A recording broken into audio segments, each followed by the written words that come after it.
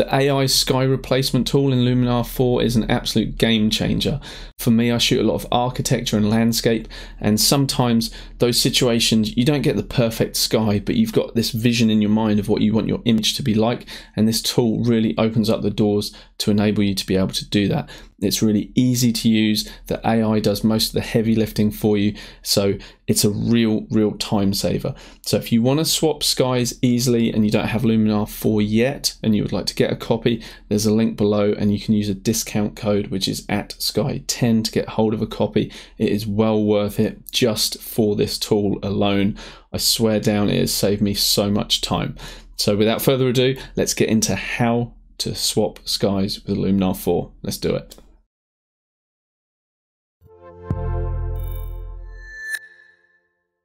Okay, so we're going to replace the sky in this particular image. Usually this would take a lot of effort masking out if you're using another piece of software, but we're going to see what Luminar can actually do for us. So the first thing we need to do is come over to the Edit tab. From here we're going to choose the Creative section. Now in here we have the AI sky replacement. So just open that up, and the first thing we're going to want to do is actually select a sky. Now I've been through these skies, had a little look, and the one that I really like is Dramatic Sunset 2 for this particular image. So let's click that, and Luminar drops that in using the default settings. From here, let's take a look at the different controls we've got and see how we can improve the effect. Firstly, I'm going to come to this checkbox here that says Flip Sky, and I'm going to tick that because currently the sun is sitting behind these trees here. I'd love to flip it and put it into this open area of sky here, so let's do that. I think that looks much nicer. First of all, let's talk from top to bottom and go through what these sliders do. So as you saw, I actually selected Dramatic Sunset 2, but what you can also do is choose any sky that comes with Luminar, or you can load your own custom sky image. So for example, if I wanted to bring in one of my skies, I double click that and Luminar will drop that straight in. That isn't a great choice for this particular image, so let's go back to our Dramatic Sunset 2. So the first slider here, horizontal blending, just deals with the transition between the horizon line and the sky. And the native setting for that is 20, but I find pushing that further to the right just blends out that area between the horizon line and the sky and creates a much more photorealistic blend. When you first bring your sky into Luminar, the AI will actually figure out where the horizon line is, and it generally does a pretty good job of this. If you want to override it, however, you can do that with the horizontal position slider. So we can take that up and we can take that down to bring the sky further down. In this case, I might just take it a little higher just so that it sits above the tree line.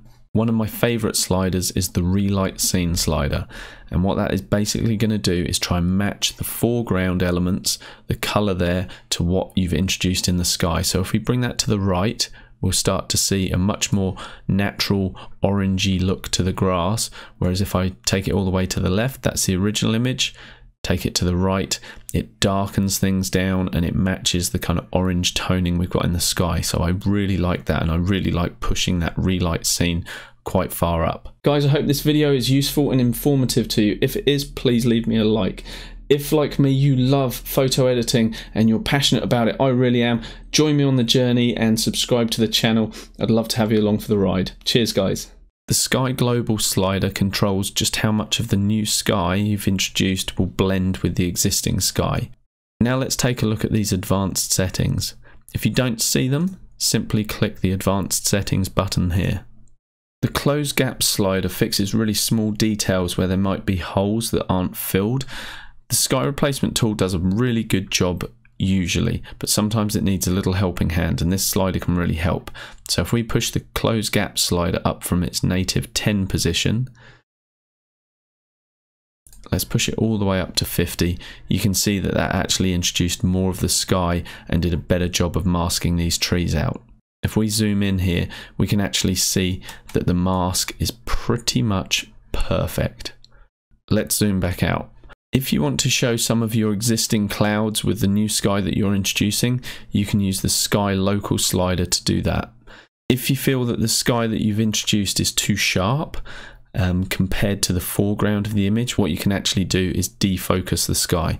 So let's have a look at how that works. If I take the slider all the way to the right, you can see exactly what that's doing. In this case, we don't need to defocus it that much, and often I'll leave that exactly where it is. But if you do need to defocus the sky, that ability is there for you.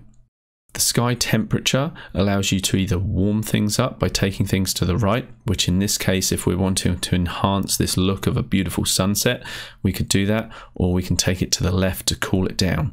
Now, one thing you'll notice that I think is really, really cool is as we move this sky temperature to the right and to the left, the relighting of the scene is also adapting. So our foreground gets cooler to match the cool look. If we take it to the right, the foreground warms up to match the warmth of the sky, which is awesome. If the sky appears too dark or too bright, you can use the sky exposure slider by taking it to the right or to the left to brighten or darken things. In this case, I'm just going to leave things exactly where they are because I feel like it's a nice moody shot as it is. So if we turn this look off and then on using the toggle at the top of the tool palette here, we can really see a marked difference in this photo. Having this ability to swap out skies is really powerful, and the fact that you can do it with such speed in Luminar 4 I think is amazing. As I said, Luminar does come bundled with a selection of skies that you can use yourself straight from this drop down list here, and that's great for giving you some new options for your photographs. But if you want to take things one step further, I would seriously consider start collecting your own sky library. When you see some really cool skies out there, go out there, capture them, and you can start importing your own work into Luminar. Hopefully from this you've seen just how powerful the AI sky replacement tool is. It is seriously insane, such a time saver. So get yourself a copy of Luminar 4 if you don't already, and do some good stuff with it, people. Hope you enjoyed the worst ending ever.